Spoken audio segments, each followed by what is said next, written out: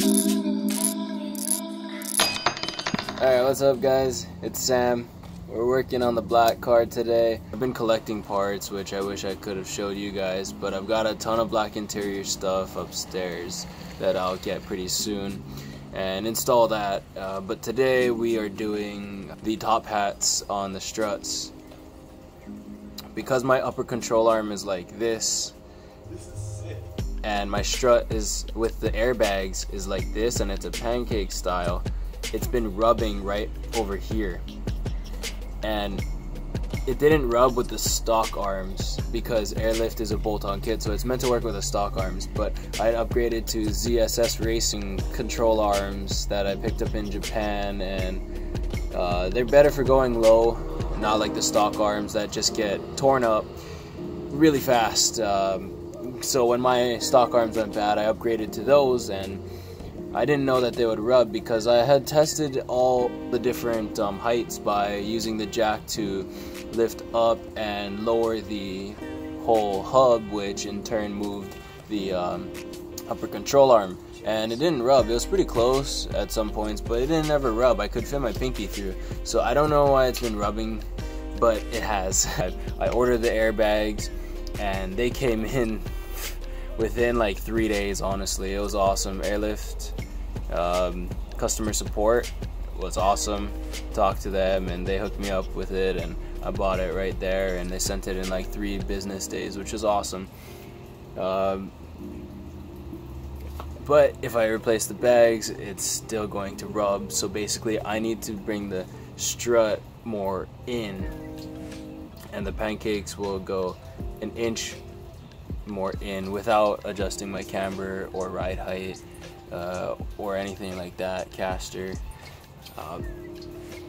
To do this, it's a top hat, so I had to go and get it from Tdemand, and it took a while because there was miscommunication between the dealer and the Tdemand shops, the pro shops, so it took about a month for me to get it. Came straight from Japan, and I'll unbox it for you guys, and then we'll install it, and I'll show you where it goes. It basically replaces the AirLift top hat, and then it's adjustable. I think other cars have it in terms of like camber plates and stuff like that, and then it'll move the strut inwards, and I'll probably get an alignment after that just to be safe anyways. So let's get started.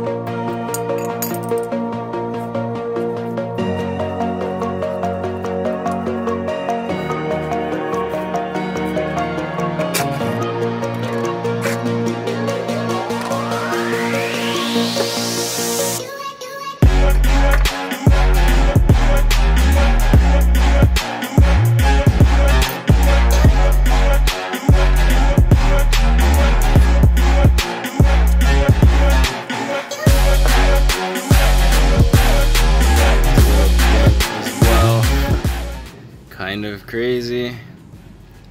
So we'll be fixing that today. It doesn't feel too much like softer. Pretty good actually, I guess. Huh. Well, definitely couldn't run that for too much longer. So this is the part that we'll be replacing, and it's gonna be fully adjustable. You'll see.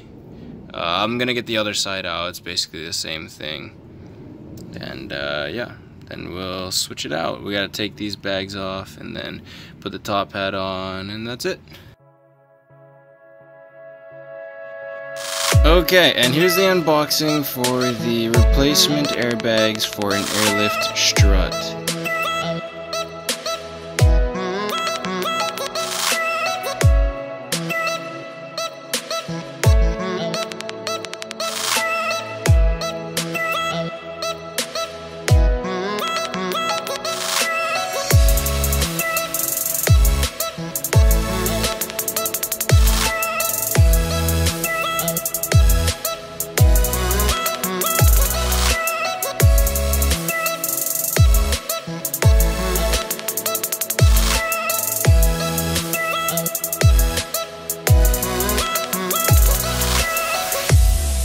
Okay guys, ended up getting it off.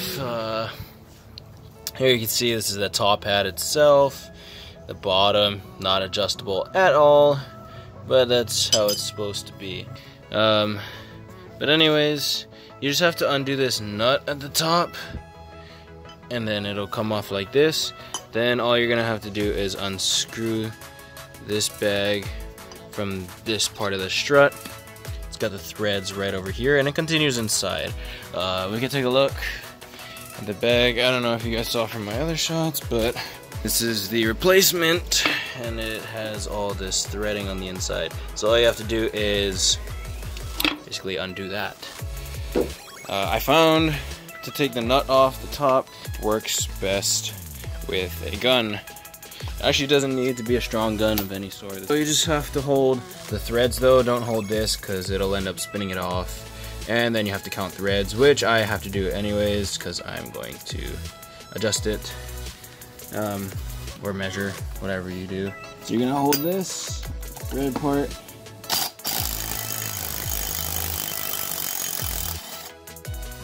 And voila. I tried to use the breaker bar, but it kept spinning this instead, and it was hard to hold this, but it's way easier with a gun, so if you have one, definitely use it. If you only have a drill or something, you can buy these guys. I'll try to leave a link if I can, if I remember. It's little adapters, so you have it for this one key, the chuck, and that way it just snaps in real easy. This is a 1/2 inch, as you can see. I have a 3/4 and a 1/4 inch. It makes life super easy. It's not super strong, so you're not gonna go breaking all the bolts in the world, which would be nice, but you know, it's good for interior pieces or pieces with lower torque loads and stuff you've already broken, maybe like even wheel lugs. You just break those and then you just zap them all off. It's really convenient. And then even something like this, if you buy this one, you can end up putting it into a regular drill with that style chuck that you tighten, because it's got the like hexagon type style. So I definitely pick some of these up. I'll leave a link for you guys. You can go check that out. And then I just used a 17 mil for mine, and then it came off just like that, real easy.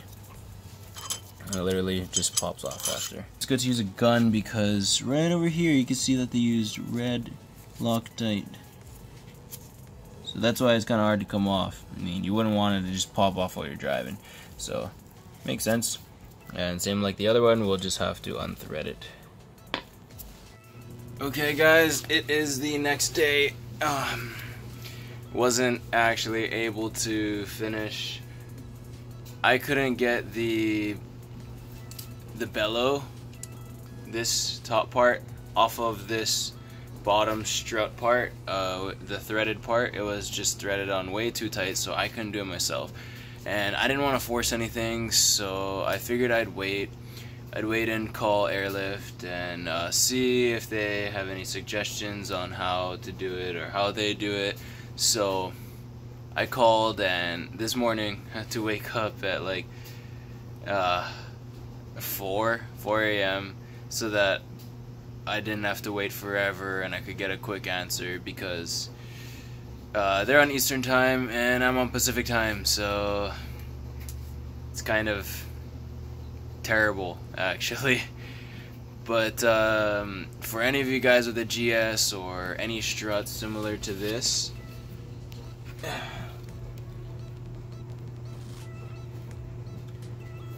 which has the bag on the top and then just the strut itself, it's really simple, really clean, really nice. The only thing is, you can't even stick a screwdriver through here, because if you try to loosen it, which means you would have to stick it through and wrench it this way, and you hold this down somehow, it actually ends up loosening this black sleeve. I've seen one guy, he put a screwdriver through part of his, but he has a different sleeve type thing on the bottom, so I don't know, it doesn't loosen itself like mine does. So if you have one similar to mine and it's not working out for you, what you need to do is you need to get like a oil filter clamp, the biggest one preferably. Barely though, it'll fit around this top part like that, right? And then you will just pull. What I did was I pulled up, and then I used this rag. You can see all the marks from the threads. I used that to wrap around this. I just folded it in half and then wrapped it around once, and then I tightened the vise around it, and you actually have to tighten it pretty tight.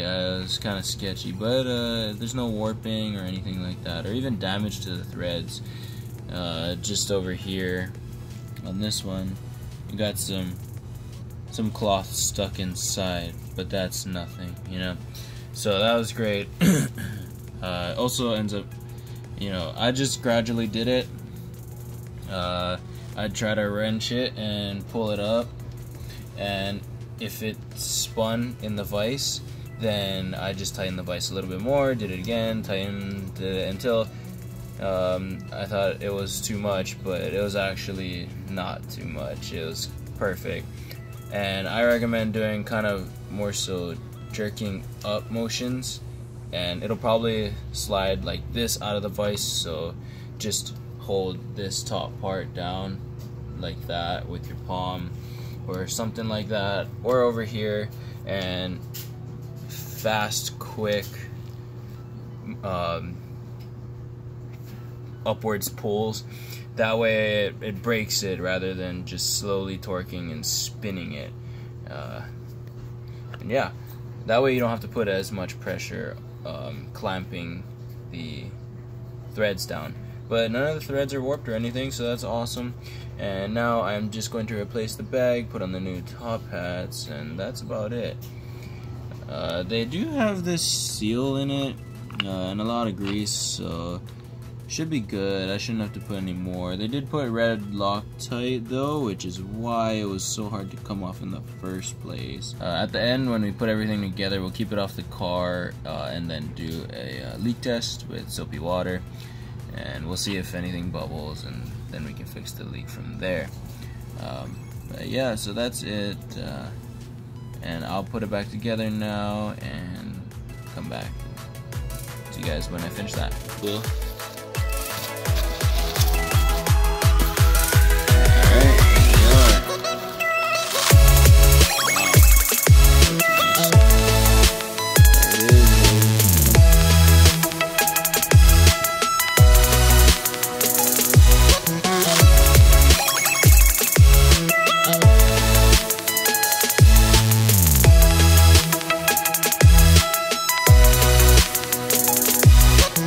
Finally finished.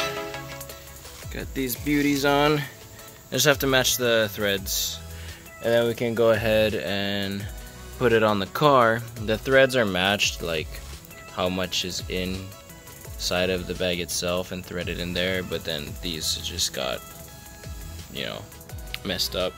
I was trying to take it off, so I'll just match that and actually raise the car a bit, so hopefully it's not resting on the upper control arms or a lot less.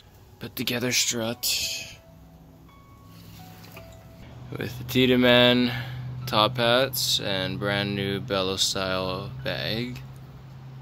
Looks good. Looks really nice. There you go.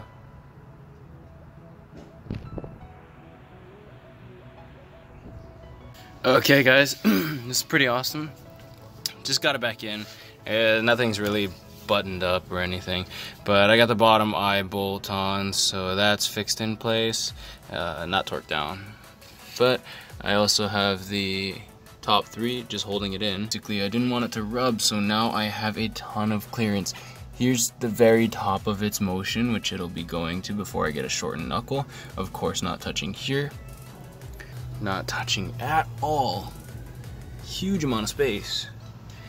And then I drop it down even lower, and yet again, a lot of space. Over here, it will touch, but the thing is, it's never gonna go this low. So it really doesn't matter. If it's going that low, that means like something is yanking all of this way far below its, you know, operating range. Because even the old bags never had a scuff or scratch on the bottom bellow. It only had it on the top. So this will work, I think. Okay guys, here we are. Finally finished. This is the lowest it'll go actually. So that leaves me with still, you know, a lot of clearance between the lower bag and the upper control arm. Yeah, you can see this cardboard over here because it's a little bit big. I should have cut it smaller. But that's just basically so there's no metal to metal contact, and I can maybe save the finish, you know, and prevent like scraping and therefore preventing rust. But that's what it looks like. So you can actually adjust it within here if you had moved the hex keys in more, but I want the most amount of clearance, so I'm just maxing it out, and I'm gonna leave it, so there's no need for me to adjust it. And then here's the other side, same thing, looks good. We'll just put this one on the ground and see how it looks. Okay guys, there you have it. We're done, we finished. It works beautifully now. You can kind of see it in there. It's really hard too. Also, same height on the lip above the ground as it was before, so that means that it's still on the upper control arm, so I'd still have to raise it up a little bit until I get the knuckle. But I can drive it now and it'll be the same as before, so that's good. I plan on driving it tomorrow, and we'll see how that goes. Torqued everything down, so hopefully nothing blows up. It's coming along, guys, and I got a bunch of interior stuff, like I said, for the dash and whatnot, except for the carpet. But other than that, we'll start putting it in, and I'll keep you guys updated as we do that. And I hope you guys enjoyed and maybe learned something, found it entertaining. Till the next time, see you.